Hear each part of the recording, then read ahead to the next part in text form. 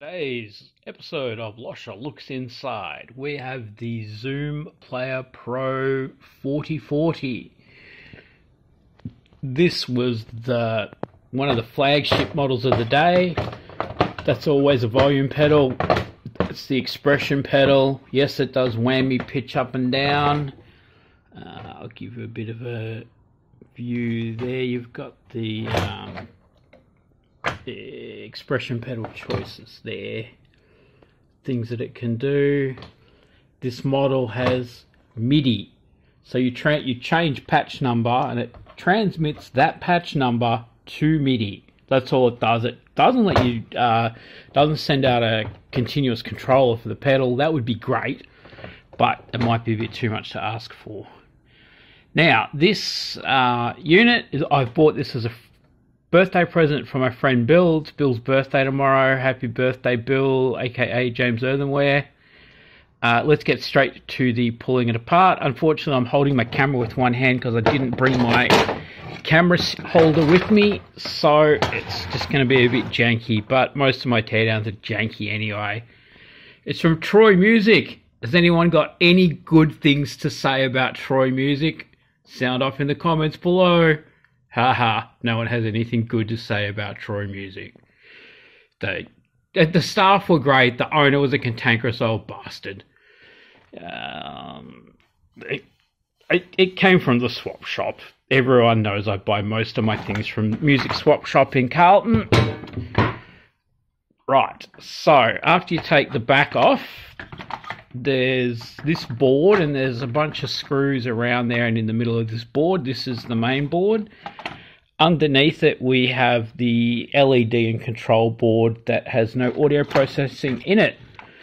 The rocker pedals are attached to two identical breakout circuit boards that are almost identical, you would think, but no, they've got a different part number on them when it really could have been the one part number. Oh well. So to get at the circuitry, this is made in Japan, 92, 93 or so. There are some bodges on the back, like there's a transistor, there's a wire. It's not too bad. Okay, so what we have here is the main board. Okay, I've propped that up on my sandwich box now. Now we can look at the main board. This Zoom unit has Analogue Distortion. Analog distortion, and it's got an analog send and return. It's a very, very powerful unit. Now over here, that is the standard Mitsubishi dual VCA chip that's directly wired to the volume pedal. The expression pedal goes to another part of the circuit. Now around here and here, the sort of analog end of the things, there's a lot of 4053 analog switches. These handle switching in resistors and capacitors for the different distortion modes, and so you've got some op amps there for the distortion. You've got some of these are 4053s. You have, so the 4053 switch different components in and out of the circuit. You have now I'm going to zoom here. This Asahi Kasei is the analog to digital, digital to analog converter. There is a main chip here that does the majority of the DSP heavy listing. This is a TMS5 7000 digital signal processor. I'll get back to that. That's the chip, the D7805, so that's an 80 series, I think, something like that, CPU. There's some boring stuff down here, like switching. That's the RAM chip for the reverb and the delays. Everything else is pretty boring, like a voltage regulator. Thing takes 9 volts in. these are all the output jacks and the MIDI jack. That's the MIDI jack.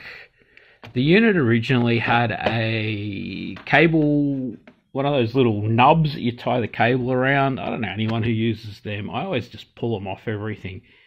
Now, this TMS chip here is used in quite a few different 90s, 2000s DSP effects units.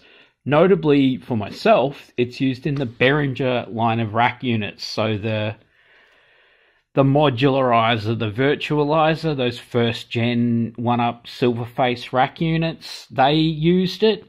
And it's even still used in the DSP 2024P and the FX, the FX3000, the FX2000, the updated version of the DSP 2024P, which is just the same horse with a different jockey, different paint on it.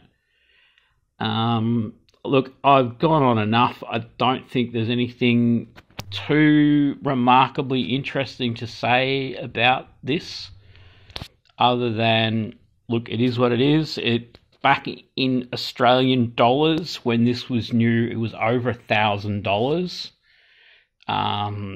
which is crazy. Like the cost of import things from Japan back then was sizable. Is there anything I'd change in it? No, because it's perfect. It does what it's meant to do. It's a whimsical little thing there. There's a space there for 2 different crystal sizes, and that's a blue one. That's a ceramic resonator clock crystal. I've gone on about this enough. I hope someone enjoys the video. Have a great afternoon. Thanks from Loscha. Loscha out.